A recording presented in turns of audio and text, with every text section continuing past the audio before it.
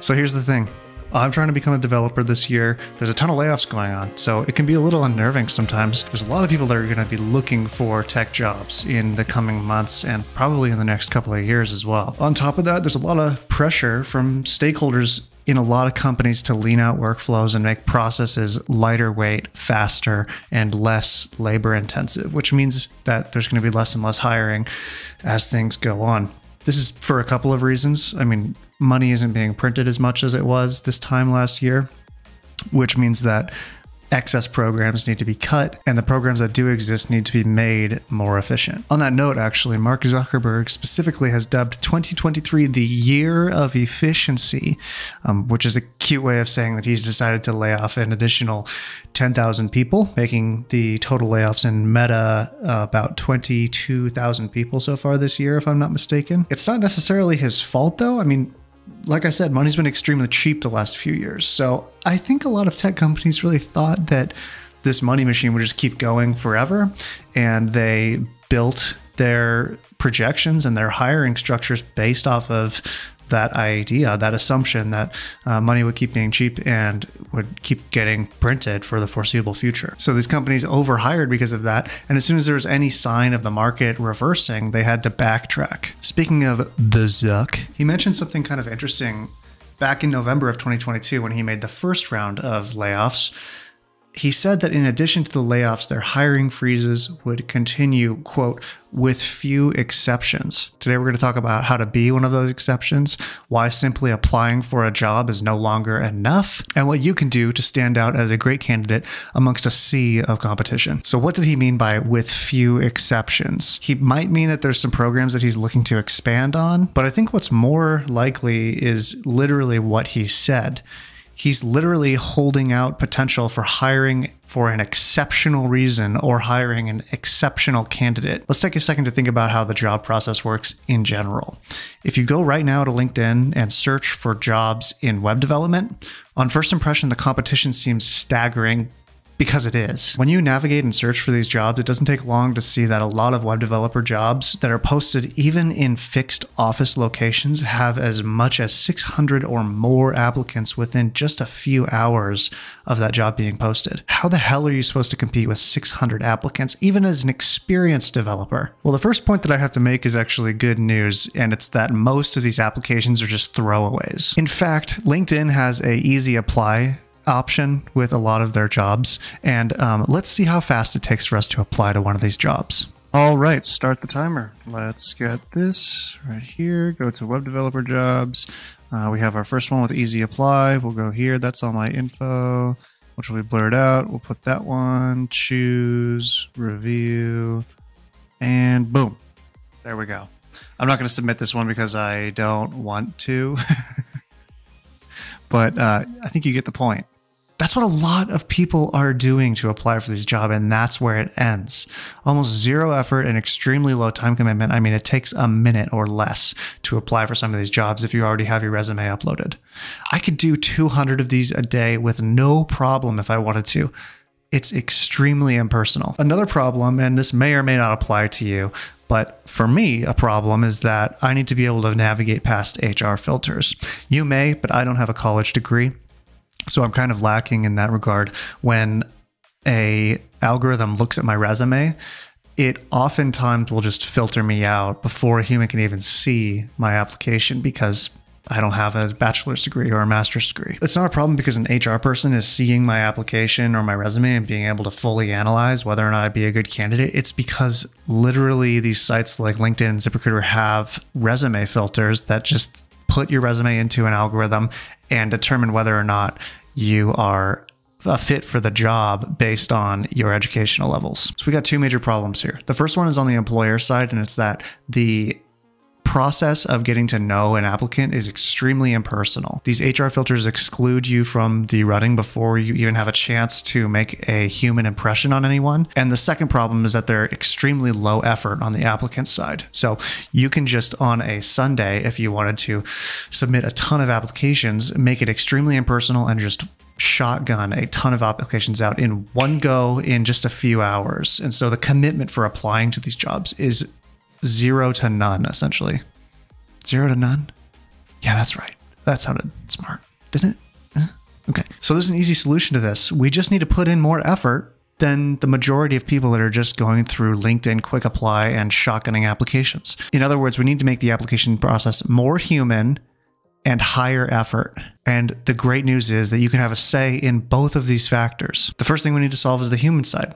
So like I said before, if you enter an application onto LinkedIn, and especially if you're in my position and you don't have a college degree, these site filters are simply going to throw out my application before a human ever gets to see them. I mean, it's literally inhuman. I don't know if it's inhumane, but it's definitely inhuman. Ahumanistic, something like that. It's the least human way to apply. Now, I'm not saying you should forego this process completely. I mean, it's a good way to get your data into this company's CRM.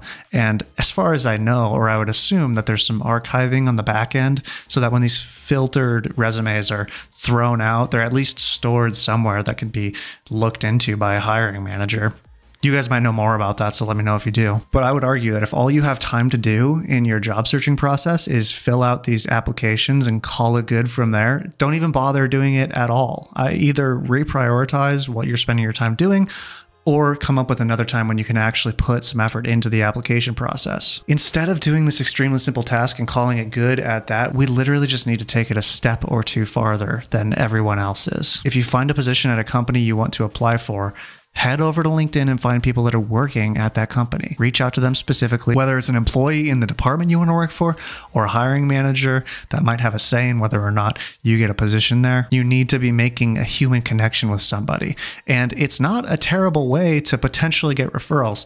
Now, don't go cold emailing a ton of people just asking straight up for referrals, but start a bunch of open conversations with people at companies that you're interested in working at. Try to make that human connection. Hopefully the company that you're applying for has some connection to what you're interested in doing in life. If you're into fitness like I am, you should be applying to nutrition companies, gym-based CRM companies, things like this. That can go for whatever. If you're into small business, maybe you should look at getting a job at Jobber or at I think a lot about CRMs because I have a big background with them, but there's a ton of things that you can do to align your interests with the position that you're looking for. And you need to figure out how to align your interests with the interests of the company and the interests of your peers at that company so you can dial in your communication with the current employees and hiring managers at that company and maximize your ability to get a high quality referral from one or many of them. Then it doesn't matter if you have a bachelor's degree or not. I mean, it might eventually, but you're going to get your foot in the door way faster than if you just shotgunned an application to ABC Nutrition. One really practical tip about LinkedIn specifically is if you are not if you're okay with being a little bit uncomfortable or you are comfortable on camera, you can send video on LinkedIn too. So instead of sending a cold message, you can send a video of yourself talking and just say, what's up, and make that human connection right away. Have them see your face, have them hear your voice, your inflection, etc. So you can truly express your interest in that company. Additionally, if you have a company that you're really shooting to get into and you're willing to invest a reasonable amount of time into it, go to their website or application, try to find a bug or a feature that could be updated or made better, and make a slide deck on that specific component of their website or of their application. Make a slide deck of what the problem is or what the update could be, how it would impact the company, and the benefit financially or otherwise that the customers and the company that you want to work for would get from that improvement. You don't have to be able to perfectly execute on this if they hire you necessarily, but just being able to critically look at a piece of developed code or something in their front end that is obviously or not so obviously badly configured. You know, I was on a website the other day that I'm interested in, and I noticed I have a really wide monitor. And as soon as you scroll out the size of the page beyond, I don't know, 22 inches, there's padding errors and margin issues on the sides of the page. And that's, you know, maybe most of their visitors are mobile visitors or on a laptop or a small screen. But for the small percentage of people that are on a large screen, that's going to be an issue. They're going to have interface issues with that. So I documented that. I took screenshots. I kind of opened up the HTML in the inspect tab on my browser and tried to isolate where the issue was going. And I sent all of that documentation in an email to their QA department, which I was able to find online. And, you know, I didn't ask for a job when I was doing that. I wasn't soliciting for a position necessarily, but I got a response. It was positive, and they said that they would take care of it. I haven't checked yet to see if they did, but they may have. But it doesn't matter. That would be a huge benefit to a company if you were to send in an application and immediately have that documented issue that you maybe have a proposed solution to. That can show value right up front. Doing these two things is going to put you in at least the top 5% of applicants. So that's being pretty conservative. I think maybe 2 or 3% of applicants are going this far into trying to make an impression on any given company. This kills two birds with one stone as well. They make your outreach very personal and very human. If you showcase an issue you think could be fixed and how you would go about it, along with sending a video either on LinkedIn or as a Loom with your face and voice, they're instantly making a human connection with whoever receives it. Second, you're showing that you have a high commitment to take the time to consider what you can bring to the table in your application process. And you show that you are a high quality candidate that cares about the product and how it works, and that you have ideas for solutions to common issues that these companies are going to have. Okay, so here's just a quick visualization of what all that looks like. On this axis, we have impersonal and dehumanized to extremely personal and human. On this one, we have low effort to no commitment and high effort, high commitment. If we just reach out on LinkedIn, we are at the bottom of this in basically both regards. Like, we have a picture of ourselves when we submit that application, but that used in tandem with reaching out to people on LinkedIn that work for the specific company that we want to work for and trying to make that human connection, we get a little bit of more of a step up. Now, if we find an issue in the code or in a user interface or user experience that we can at minimum just document the issue and point to what could be fixed about it, we're going to put ourselves quite a bit ahead of most people, show that we have a high effort and commitment to the application process. And if we put a Loom into an email that documents all of this, we're making things extremely personal. This will be kind of like here, actually. We're making things extremely personal and extremely high commitment, high effort. This all in tandem is going to be like a 4-step process that you could integrate to make it extremely personal. And there's things that you could do to make it even more personal or add your personal touch to it. This is just kind of the way that I'm going to be going when I start soliciting people for referrals or trying to get my foot in the door for that first developer position. That's it for today, guys. Thanks so much for watching. Make sure to subscribe if you enjoyed this. Most of you aren't. It's like 95% of you aren't subscribed, which is fine.